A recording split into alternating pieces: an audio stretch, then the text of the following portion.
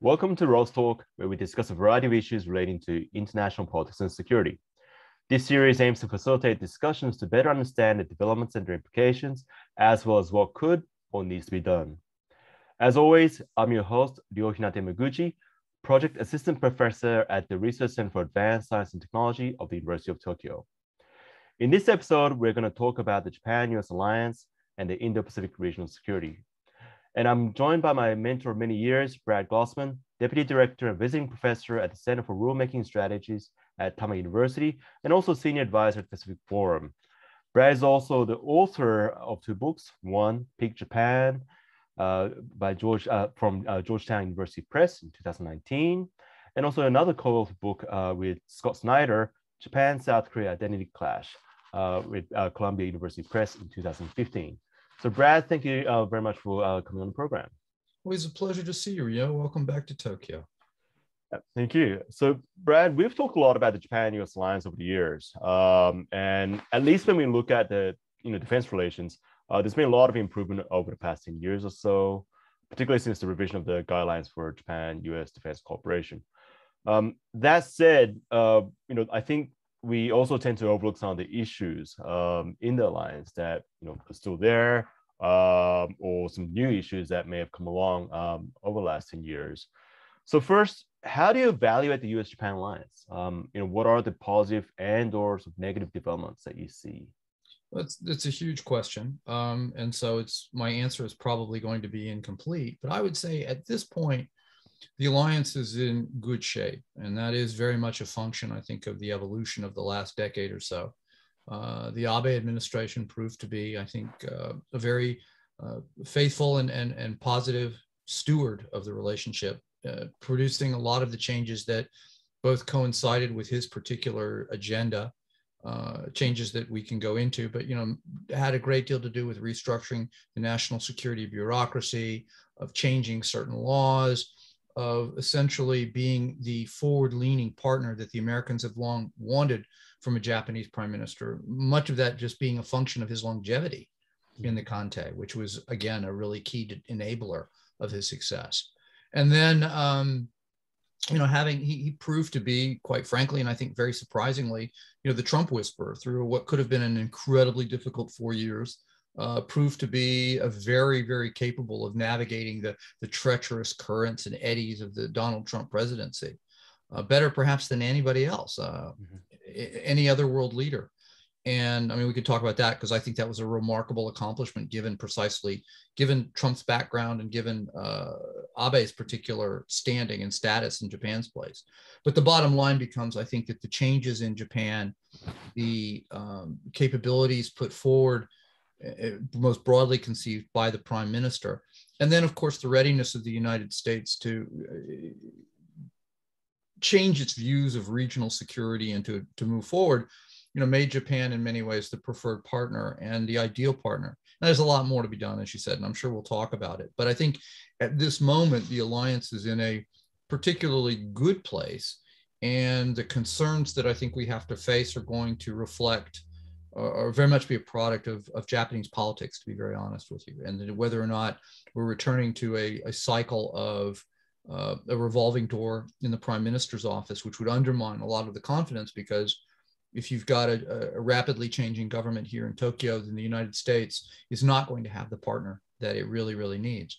But, you see, particularly with the recent announcements of the 2+2 meeting that's in theory going to be scheduled for January of next year, and reports now of a big increase in defense spending, that the Japanese are cognizant of what's assumed, both being asked of them explicitly and implicitly, and that the government here is going to be moving forward in ways that continue to advance the partnership and the alliance. Yeah, and on that point, I mean, what about on the US side? Because we had a change in administration over in the US. And there's a lot of talk and there is still a lot of talk in Japan about what the Biden administration is going to be like in Japan-US alliance here. Well, I mean, and that's a really good question, and nobody really knows. I mean, so much of this is a function both of I think I could tell you what Biden would like to do, and I think, but I can't tell you what will unfold in Washington, if only because the center ground of American politics has just fallen out. And what that means is that there is remarkably, almost no ability or readiness or willingness to work across the aisle to get anything done. So, and while that might seem to be a domestic political problem, the fact that we do not have an ambassador here in Tokyo speaks to just the extent to which, ostensibly national security minded members of the Republican Party are still prepared to hold up everything in the name of obstruction and just sheer contrariness. So there's the domestic politics. And then the third piece of that, of course, is the external environment. And by this, I mean, that invites a larger conversation about what China is doing and where it is that the United States is prepared to go and developments. And I'm sorry that this is a kind of incoherent answer as I listen to myself speak. But so, for example, the withdrawal from Afghanistan, to go back a few months, should have been a moment that really reassured allies for saying the United States is serious about, or the Biden administration is serious about eliminating distractions and drags on its commitment to this region and eliminating what was really just a black hole of time, commitment, et cetera, attention, most importantly, attention. And yet it was so horrendously botched that it raised questions about capability of competence. And what it's going to open the door to is if there is the opportunity, of course, for the Republicans to score points on that rather than focus on harder security questions, they're going to litigate exactly what happened to score political points in the lead up to the 2024 election. If in the event, for example, as we anticipate a shift in control of at least one house of Congress in the 2022 midterms, you've got, in theory, the call for greater attention to Taiwan, which really is what a lot of folks in Japan would like to see, but it raises some concerns about, well, is Biden truly committed? Is he, how much on top of his game is he? Some of these gaffes or misstatements in recent weeks and months have raised concern that he's, maybe not exactly as sharp as he once was. And I think a lot of this is actually going to play out very specifically in the discussion, the debates, and the ultimate production of the nuclear posture review, and whether or not, for example, there is a change in U.S. policy in ways that unnerve allies, and particularly Japan. Now, before you ask me questions, and I know you're itching to, because there's a lot, again, to unpack in these answers, there are ways in which the evolution of the alliance and the evolution of the security partnerships, pieces are being put in place in ways that could actually, I would think, reinforce questions about issues or concerns about reinsurance, or not reinforce concerns, but actually go a long way to answer questions about reassurance if done properly. But there's no guarantee that they will. And so I think, the articulation of the nuclear strategy that comes out next year, whatever form it's published in, it's still not clear, will go a long way to either affirm or, magnify some concerns in Japan or put them to rest. But my feeling is that very much of the, as you put it, the views of Japan that Van has about the alliance and about the Biden administration are very much just a function of kooky. It's what's in the air, and I'm not convinced that there's a whole lot that anybody's going to be able to do. That if the Japanese get nervous, that the Americans will be able to do to allay those concerns. Yeah, because when we're listening on some of the conversations here in Tokyo or Japan overall, some have said that the U.S. has the strength or the influence of the United States in Asia has declined over the years. With some saying, look, one of the reasons for the Japan-Korea relations gone bad is not just because of Korea, but also because the U.S. hasn't done much, or is not able to do as much as they did before, and things like that. I mean, what do you think about voices like that? Well, I mean, the world has changed. And I think that we have to, and we've been very slow to acknowledge that an international order that was built upon a distribution of power and wealth in the 1940s and 50s has got to adjust to what is a very different world 70 years later. And we've just been really, really loath to do it. The remarkable thing I like to say is, or the thing I like to say is remarkable, is that the closing of the gap between the West and the rest and the United States and other countries should be a demonstration of the efficacy and the wisdom of the vision, right? It's remarkable that the US did not lock in a global order or try to lock in a global order that permanently cemented its status as the global hegemon. And while we would like to retain that leadership position, ultimately we empowered everybody, including in some cases, countries that have turned out to be adversarial in their interests. Mm-hmm. And so, we should look at that evolution as calling for reform, but at the same time, requiring us and obligating us in the United States and the West and our partners to, have to now work at demonstrating the superiority of the system that we support.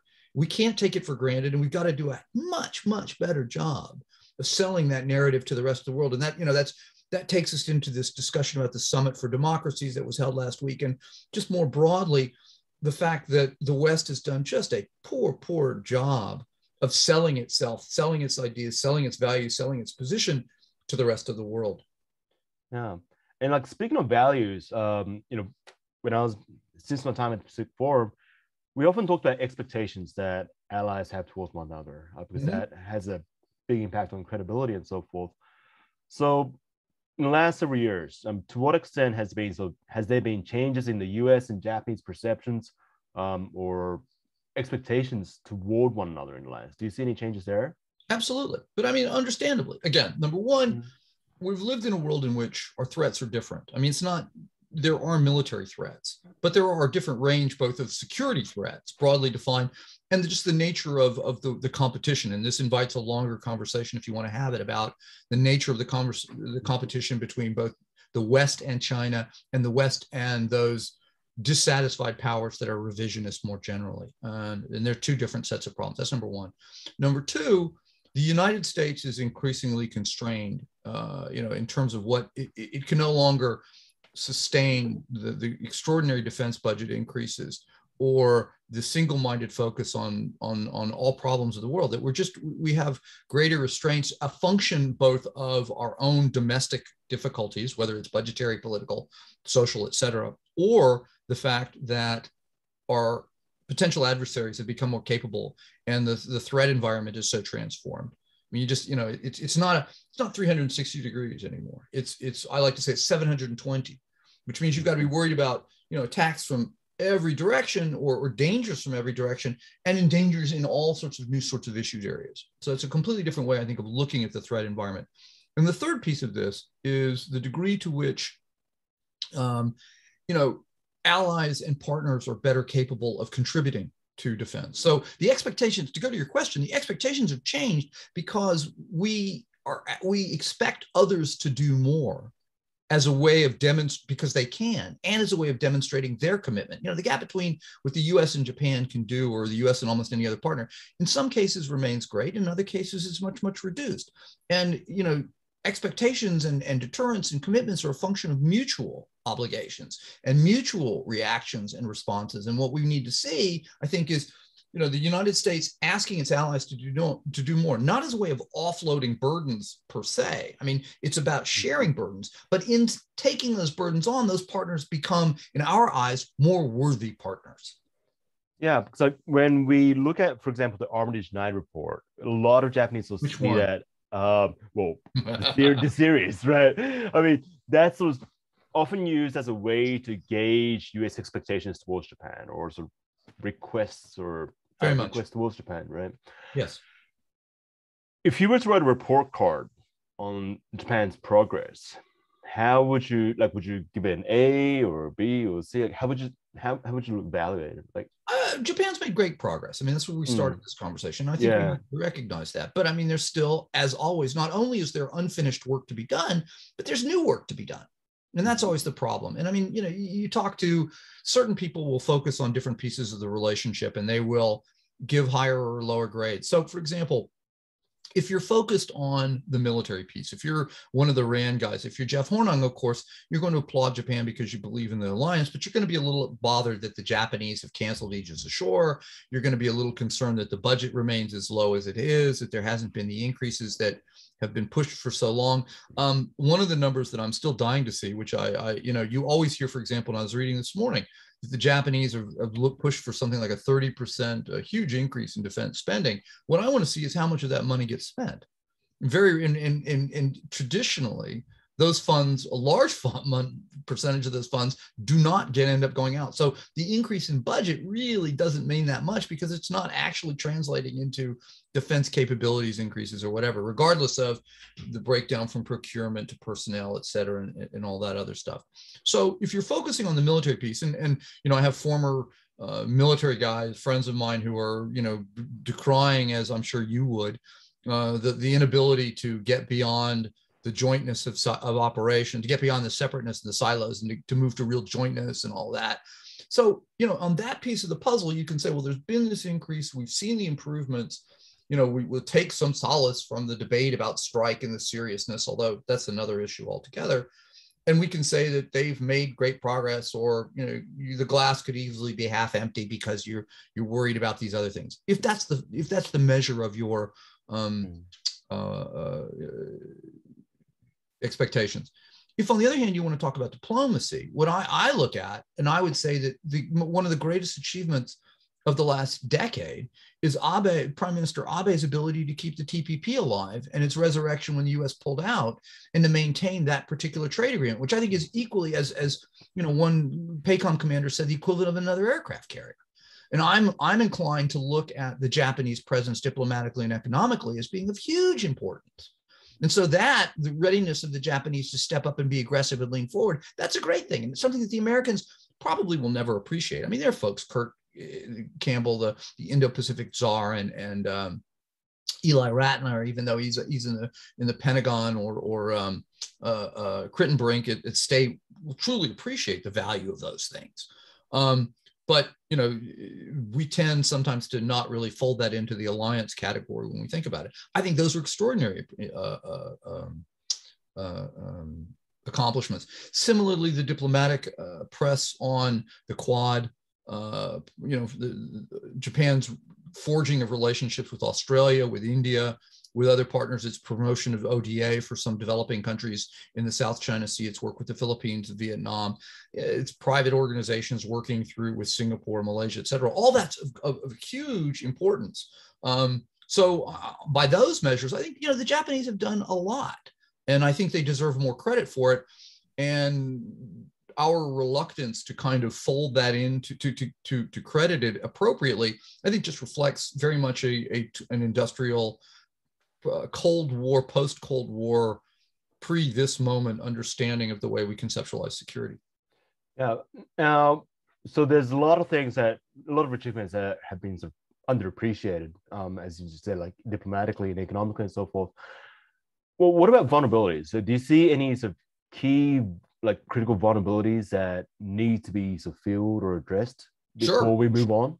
Yeah. Well, no. Before we move on, no. While we move on, yes. I don't think we have time to do this sequentially.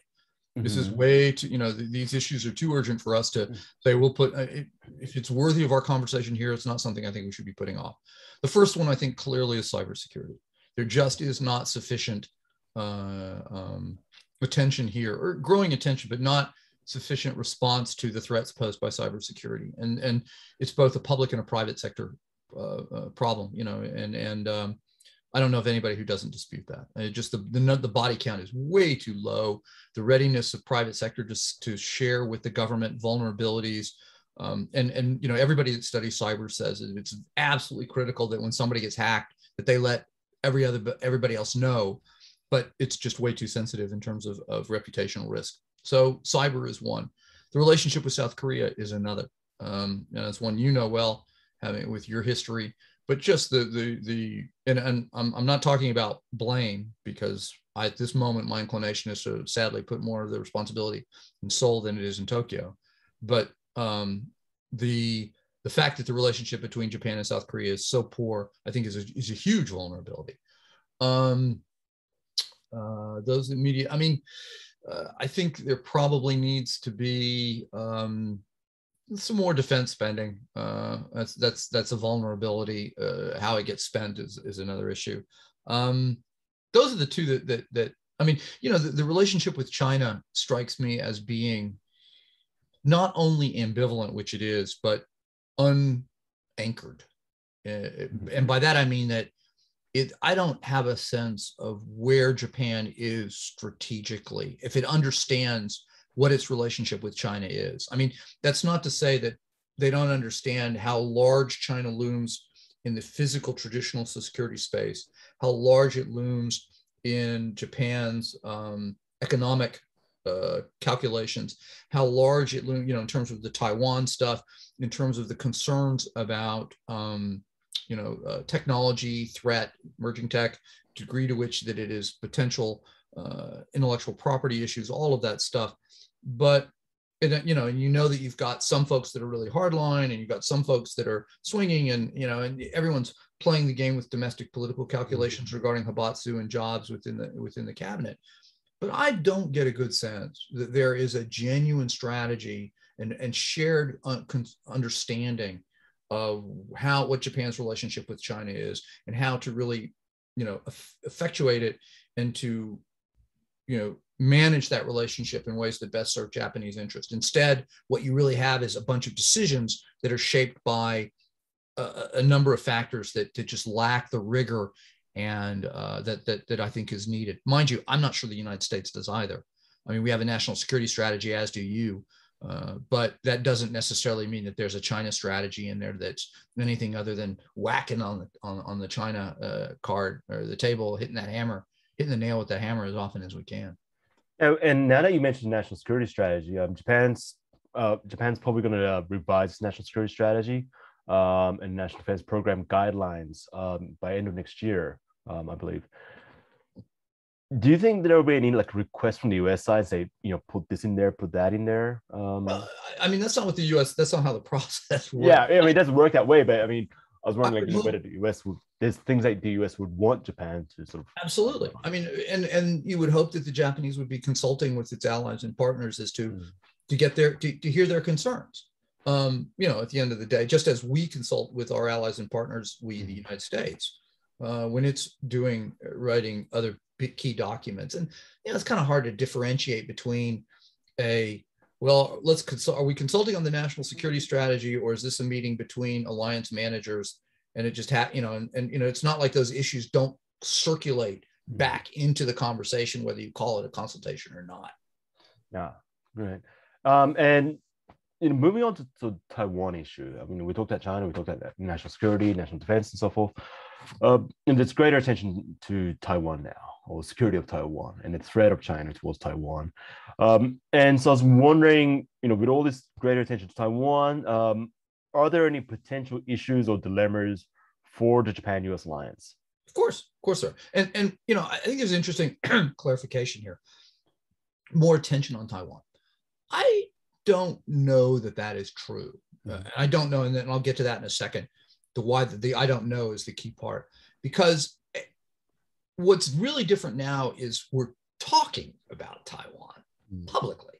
Yeah. So, my sense, having, worked on this stuff for as long as I have, gray hair, is Taiwan has always been part of the conversation, but it was considered too politically sensitive to have any of the echoes of that conversation made public.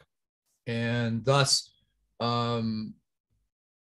people would when the subject came up, they would shy away. And it was generally not that we're not thinking about this. It was generally, we're not going to speak about this, not to unclassified ears like my own. So there was that. So what's changed, I think, in the last couple of years is a readiness to speak publicly, a readiness of Japan to speak publicly.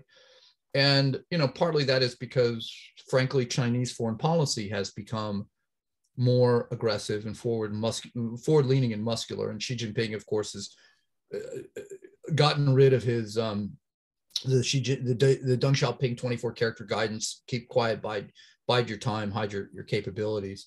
A growing sense of impatience on his part, the realization of the Chinese street. I think a greater sense, grounded to some degree in statements and moves by Beijing, that maybe they will be doing more to constrain Taiwan space, which of course a situation that's exacerbated by the presence of the Tsai government in Taipei. But the combination of a DPP president and a seemingly more ambitious and leader in China who is really conscious of the need for unification, that kind of elevates the urgency and the salience of the issue. And of course, there's the almost daily incursions into the airspace, et cetera, et cetera. So the question really, and after a long wind up, which I gave you now, I'll give you a really short answer, is the issue for Taiwan is always going to be, what are American expectations of Japanese participation in a Taiwan Straits crisis? And what will the Japanese actually do? And I do not think anybody ever expects the Japanese to send a troop to, any ground self-defense forces will not be somewhere on a Taiwan island or the main Taiwan island with guns on the ready, right? The question was always going to be, what protection would Japanese forces offer an American vessel if it was, in Japanese waters or in transit? If it was damaged, would the Japanese provide maritime domain awareness, any surveillance capabilities or recon information? To what degree would the Japanese be ready to help as required? And to what degree would, most significantly, would Japan serve as a base for throughput in the event of a crisis, right? Would Kadena, would Yokosuka, would they be available? Or would the threat of potential Chinese retaliation scare Japan off? And if, in fact, that were to happen, if the Japanese were to say no, then I think we would have a genuine crisis, in a real crisis in the alliance. But I don't think that's going to happen. My understanding, and I have no clearances, and so I've talked to people that are in the U.S. military. My understanding is there is a good understanding, and I don't think that there is going to be any cases of that the Americans are going to expect something from Japan that Japan will not provide. And I think if that's the case, then we're in good shape.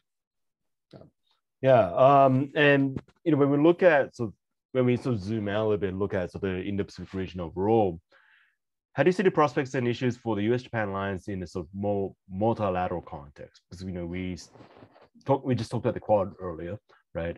And other kinds of multilateral cooperation pacts with other US allies and like-minded states.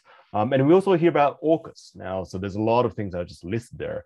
But how do these things sort of, how positive are they for the US-Japan alliance? Because obviously there's some good things, but there's almost some, again, dilemmas as well, right? Yeah, well, I'm not sure what the downsides are. I mean, the chief downside to most, there's two downsides, one real, one potential. The real downside is it's making the Chinese unhappy. Right. And so, and the volume of their complaint is the proof of the problem. And frankly, we can't give Beijing a veto over what the measures that we think are necessary for our Japan, US, other allies' security. I happen to believe, for the most part, that what the United States and Japan, Australia, et cetera, India are all doing is largely defensive measures. But in my more honest moments, I can acknowledge that the Japanese or the Chinese won't see it that way, not only because of the disposition to do it, but because, and I wrote a piece about this recently, it's real hard not to look at what the US is doing, et cetera, and it looks a whole lot like containment, right? Even though we say it isn't. It looks, and a lot of it's in the eye of the beholder. So there is, the first problem, of course, is the degree to which China is going to ratchet up tensions, blame the West and blame the US, and then you get other countries to agree with that. And that goes back to a point I made earlier about narratives. Secondly, though, the proliferation of initiatives in a whole bunch of these different areas is going to creates coordination issues. And, if you look at every, AUKUS, the Quad, the G7, recent G7 in Cornwall, you look at the bilaterals, the US ally bilaterals, US Japan, US Korea, US Australia. There's a lot of similarity to all of those. And it makes me wonder and raises concern in my mind about how one coordinates and ensures efficiencies. across all these various initiatives in ways that there isn't duplication. ASEAN supposedly has like 1,000 meetings a year, and we're reaching a stage where the US and its allies are going to have at least a meeting a day, and you got to make damn sure that there isn't too much repetition. And there isn't a way to rationalize this to avoid the waste of resources and to ensure that everybody's talking about the same thing and coming to the same conclusions and working together and pulling in the same direction to address these problems. In some ways, for example, to keep going on, and I promise I'll stop in a sec. For example, AUKUS, I had a number of people from Japan and actually in Southeast Asia say, it really would have been nice for the Japanese to be involved, because then it wouldn't just be another all white boys club. And I think that what the emergence of AUKUS does is it provides some impetus to precisely those optics, to do something to alter those optics. And thus, I wonder if, for example, it doesn't provide, with a lot of additional work as a proviso, a little additional steam for the Japanese bid to join Five Eyes. It's certainly going to, I think, motivate the South Koreans, and this is a potential problem in some ways. It's going to motivate the South Koreans to want to move more of their forces to submarines, and that's going to create some issues. I think, invariably the question becomes, they got it, why can't we? And that's going to cause some ripples and some tensions in various relationships. Yeah, and there's been a lot of talk about AUKUS, and there are concerns just like the ones that you just raised. Do you see any other kinds of potentials of AUKUS for, let's say, Japan? Well, I mean, there's the coordination on tech, which the Japanese will be doing. I mean, in theory, you could have some of the higher level information sharing could be open to the Japanese. It strikes me that it's possible in some ways to be a model for some tech sharing with the Japanese on military. I mean, one of the things I would look at is, for all the attention to AUKUS, there was an AUSMIN, an Australia-US ministerial meeting right at the same time that almost got no attention. And I think that what came out of that looks like a really good template for US allied relations in the region. And mind you, the relationship with Australia is very close, very special. But there are things that could be even opened up to allies or perhaps replicated in other 2+2s. And I would presume that the North American Affairs Division is studying AUSMIN, that document, very closely as it looks at what's possible and maybe what the US will be demanding in the 2+2 in January. Well, one of the common questions that's being asked around in the Japanese media is, is there, could AUKUS expand and include Japan in future? What do you think on that? Sure. I mean, I think, of course it could. There's just a lot of work to be done. I mean, remember, the initial, at the time of the conclusion of the deal, they were launching 18-month studies on the viability of certain tech transfers and what would be going on in the various, to make the AUKUS agreements come to life. It strikes me that there probably isn't going to be an appetite for bringing other partners in while that's on, just because there's enough on their plates, and then figuring out what the implications. You can't join an agreement when the agreement's still not consolidated and fully formed. So I just don't think that it's a little early for that. But I think there are probably going to be conversations. The subject will come up, and there will be no promises, but there will be the opposite of teeth sucking. Hopefully some positive reinforcement and some beginning of some study groups to think about and efforts to consider what is possible. Yeah, and going back to the question about some multilateral security pacts that include US and Japan, obviously the big important one that you talked about earlier is South Korea, right? So when we look at Japan, US, South Korea trilateral, there's always been a lot of issues there. I've done some work on it in the past, but again, it seems to go nowhere. In the last several years. What do you think of the sort of prospects and issues there right now? The great variable is the election in Seoul, and I think everybody understands. And I have, pre-COVID, I was traveling to Seoul 4 or 5 times a year, as you know, and talking to a lot of people by virtue of some very good contacts within relatively senior levels of the South Korean military. They understand that Japan is an important partner. And they understand that the political relationship is acting against South Koreans, is undermining South Koreans' national security interests. But they are good, good soldiers, which means they are subject to the whim of their political, or the orders of their political masters. I think they would like to see, as here, as in the United States, certainly among the warfighters, greater cooperation, and to get back to focusing on the real work of the three militaries and combating threats. One of the problems, I wonder, to be honest, at this point, what its residue has been, was the radar lock-on incident back in a few years ago.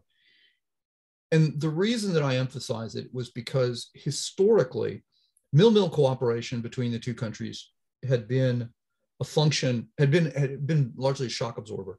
It was over the horizon, it was out of sight, and thus it was left to its own devices. And what that incident proved more than anything else is that the mil-mil relationship could be a source of tension too. And what that meant was that everyone that had dealt with these problems in the past suddenly found that one of their go-to tools had just been taken away, and they'd been deprived of it. And they didn't know what to do. I mean, I actually had people say precisely that we felt very much lost because something that had historically been a real net plus for us suddenly became a real problem. So that, I honestly do not know at this point. I haven't spoken to military officials how badly that's damaged trust and where that leaves the mil-mil relationship. Not the politics, but the mil-mil piece specifically. And that's just a conversation, regardless of what the political masters will permit, is one that I think needs to be had.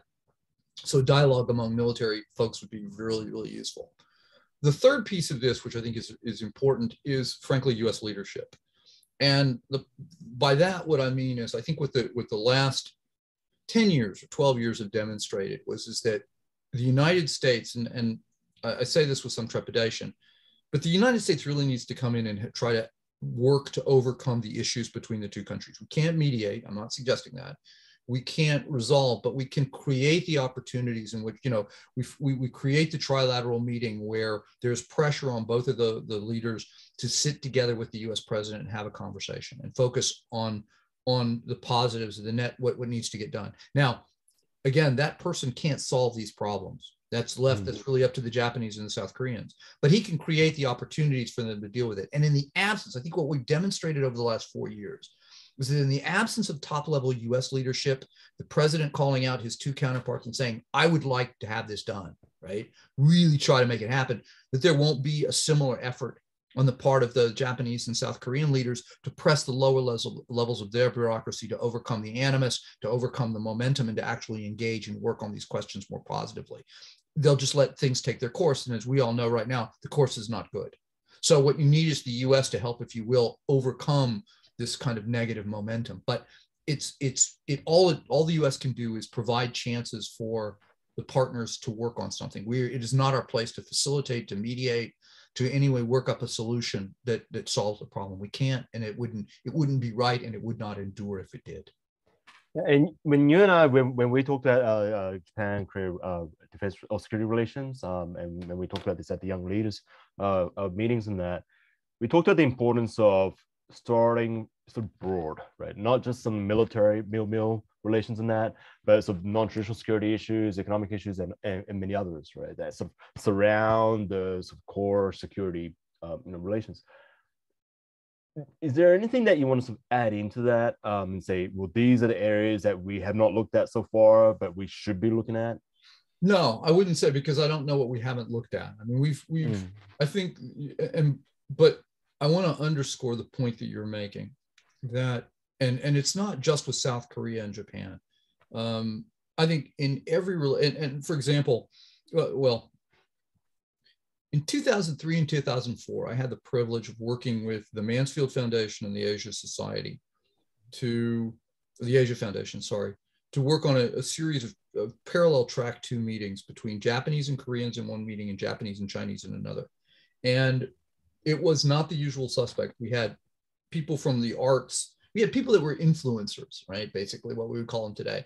But we had some politicians, we had some tankers, we had academics, we had, I remember, 2 art historians, we had people that did NGOs from each country. And the idea was that to give them the opportunity to have a conversation that would not be filtered through their medium, where they would be in a place where they were encouraged to find common ground. And they found a lot of common ground. And it was a very, very successful series of conversations. And I think that what we really need more than anything else right now is to commence a dialogue with people your age. And memory serves, you're mid-30s, right? Okay, well, then you're getting up there. But no, I mean, 30-year-olds, late 20s, but people that are mid and beginning in their careers, to have the opportunities to meet with their counterparts and have a conversation that is unfettered and get beyond the caricatures and talk about serious stuff, to both see that there is a reward in that conversation and ideally maybe to produce something as a result, but that's not the key. The key is to say we can have important discussions and we can do it in ways that allow us to move issues forward and maybe we can get something out of them. And that's not happening now. I mean, there's a few of them, but there aren't many. And one of the best things that I would hope that your institute would do and others is to facilitate those opportunities to converse. And I mean, I found them to be, when I was, we Americans always think we can get everybody to get together. I mean, what I really enjoyed was just creating the space.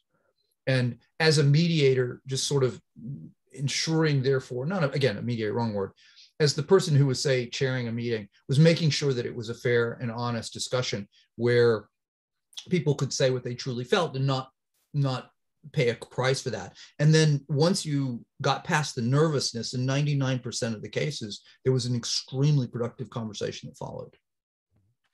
I was wondering, and what you just said reminded me of something else, and that is, I was wondering whether that can be applied to Japan-Taiwan relations. Well, of course it can, but the difference is that I'm not sure there's that much, there aren't obstacles to overcome, right? Mm-hmm. In other words, there isn't a problem in the relationship right now. Mm-hmm. So it would be knocking on an open door. My work has impressed upon me invariably the importance of relationships and the need to have the ability to pick up the phone when, the relationship you build, the friendships, the trust that allow you both to break the stereotype and in particular circumstances as we get older and hopefully become more important, that we've got somebody we can call on the other side to help us deal with the problem.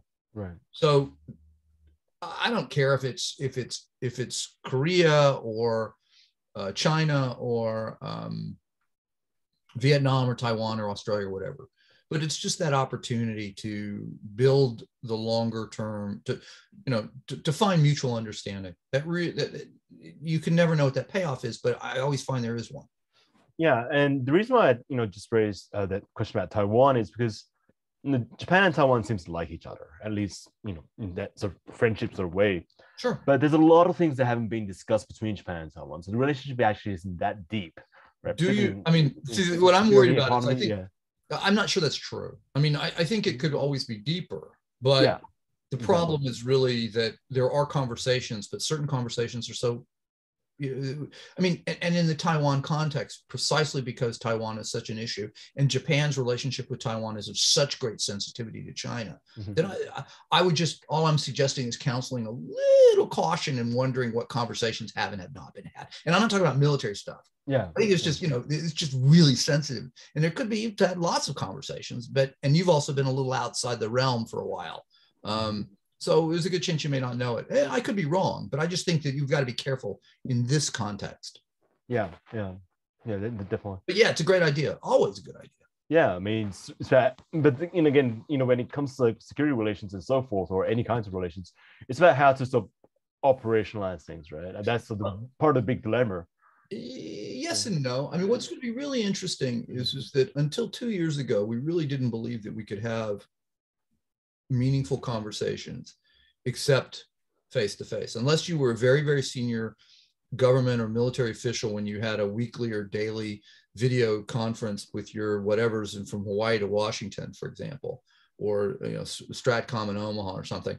You didn't, we believed, and I was as guilty as anybody else of believing that you had to be in the same room to have a meaningful discussion. It is different. And there's a far, far more, particularly when it comes to people that you don't know well, right? That being in that format, when you have a meeting around the table and then you're forced to sit next to someone at a meal and talk to them, see them as persons, not as just a caricature or somebody, an interlocutor with a set of interests. We believe that was what was required. I think in the Zoom era, in the post-COVID era, we're going to discover that every week we have different conferences, and frankly, the finances of that are much transformed.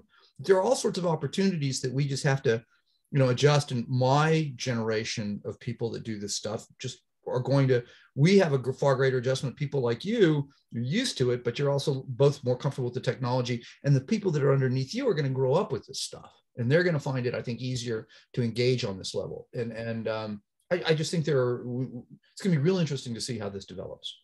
Yeah, and we're definitely transitioning into new age, right? In terms of relations and various others.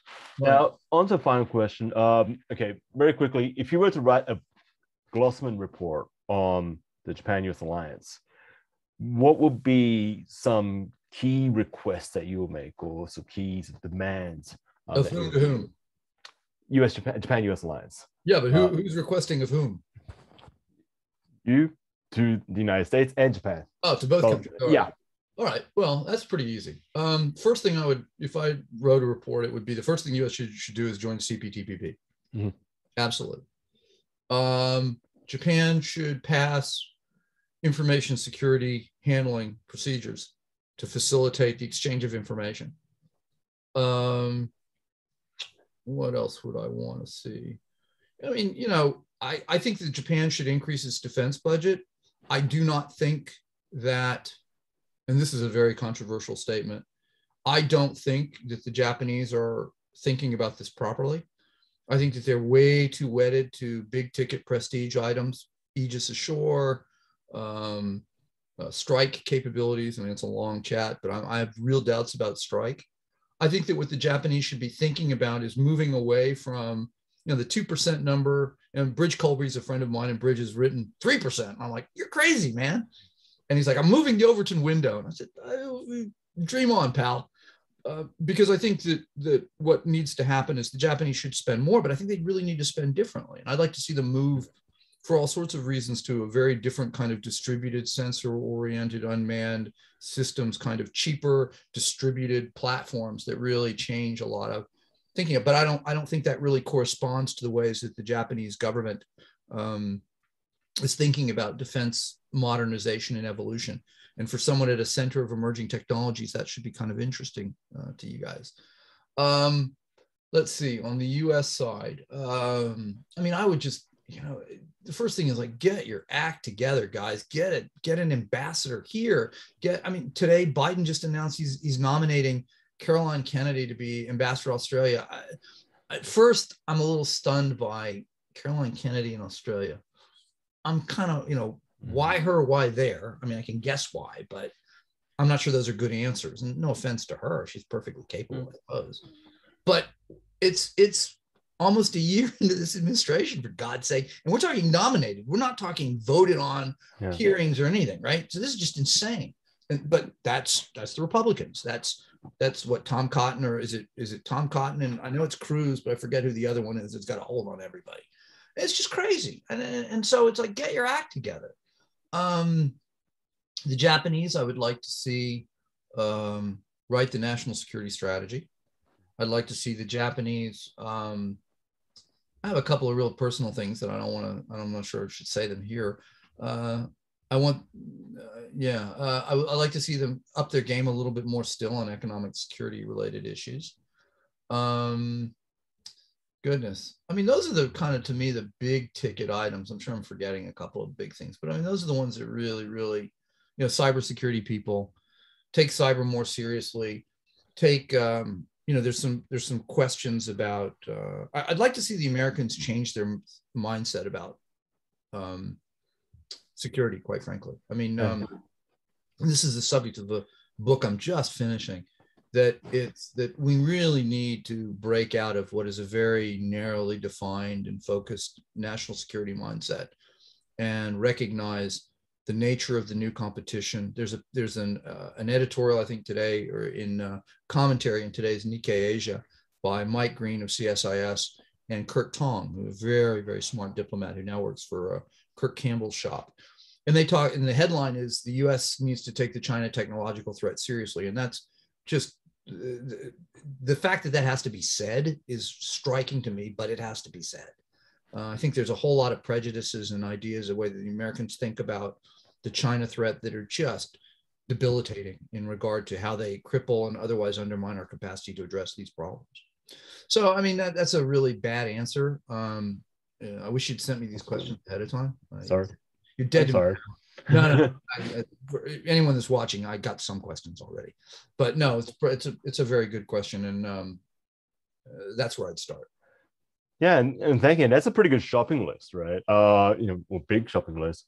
But I think from our conversation, we can sort of see that a lot of the issues that we've been talking about today are really the result of the developments in the alliance. We see the alliance reaching new heights in some ways.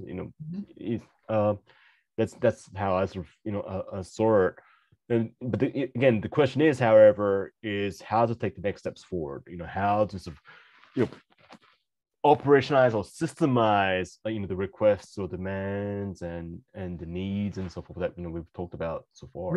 It's an interesting phrase. I mean, I was going to go with that old chestnut by George Schultz. Alliances always have to be tended. It's like a garden. You've always got to tend your garden. And so it's constant work. You never accomplish, and you say, our work here is done. It's always moving forward. But I think the other issue really is that expectations, changing. We are changing our expectations, and you do something, and it doesn't really mean, okay, you're done. What it means is, oh, look, you're capable of doing more. Let's see what else, because there is an practically infinite universe of demands that every country faces on these issues. And so the question is going to become, how is it that we distribute the obligations in ways that most efficiently maximize the capabilities and the possibilities? And we're not, our inclination is to do something and then kind of wash our hands of it. And that's not how this works. And the point really is also that in so many ways, the environment is evolving. So even if we solve a problem today, there is we call them emerging technologies for a reason, right? They are not emerged yet. And so we may find tomorrow that we've got to do something differently to address these new challenges. And staying on top of that is just really, really hard. It is. It's always hard. It's always been hard. And I think that the difficulties, to wax for a moment, and because I don't want to keep you going too long, is that it's twofold. The first is that the nature of the bureaucracy and the people that are tasked with handling these problems have a full inbox already, right? They are busy. Just getting through their day requires them, they need 26 hours, period. And so that's just handling what's there. And the problem is that to be smart about this, you need to get in front of stuff. That means you need to think about things that are possible, probable, not necessarily concrete. And that requires time and creativity and expertise too, because you can't very well fashion an answer to these problems if you don't know the reality, right? And most of the people working on the reality, but at the same time, there is no incentive for people to think outside the box. So when you start coming up with creative solutions to problems, a lot of people are like, either don't bother me now, I've got these other 57 things that are requiring my attention today, or really, that's not going to work.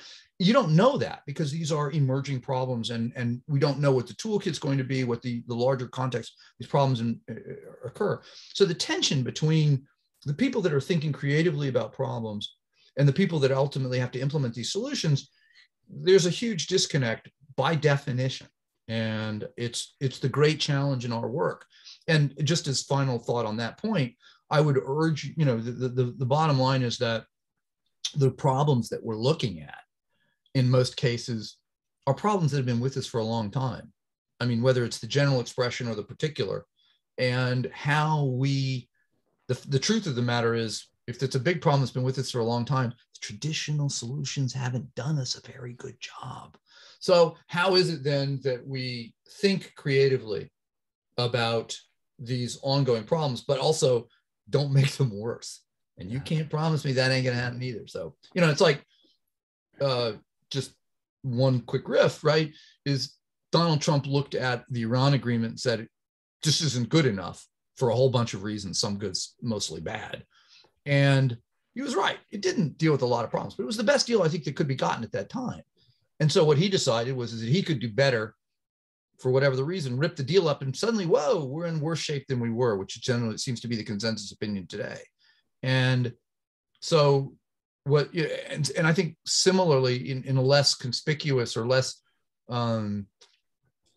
easily judgmental way, his attempt to deal with Kim Jong-un and the meetings with him in Singapore were an attempt to break out of a box. And I think a lot of people would say, even the people that are very critical of the outcomes, were thinking, it may have been worth trying. I mean, I too was critical insofar as you gave Kim the one thing he wanted, which was U.S. legitimacy. But everything else to that point hadn't worked. So I'm not sure it was necessarily a bad thing to do, to try. The way it was done, again, execution is a different matter. So those are the sort of conundrums we face. And I think we're ranging a bit far and wide. And man, I'm just kind of riffing on stuff here. Those things can go on the Glosserman report as well. Good points. Well, so Brad, thank you very much for today. It was great talking with you as always. And I look forward to talking to you a lot more about U.S., Japan, Korea issues in the coming days and years. Well, we're going to have lots to talk about. The subject, these are evergreen issues. They're not going to be going away. Yeah, that's true. So that's it for this episode of Roles Talk. Thank you for tuning in, and please don't forget to subscribe to our channel, as we'll be bringing you many more episodes that features great conversations with great guests. So stay tuned, and as always, take care. Wait, you were recording this? What? Okay. Thanks, Joe. Thanks.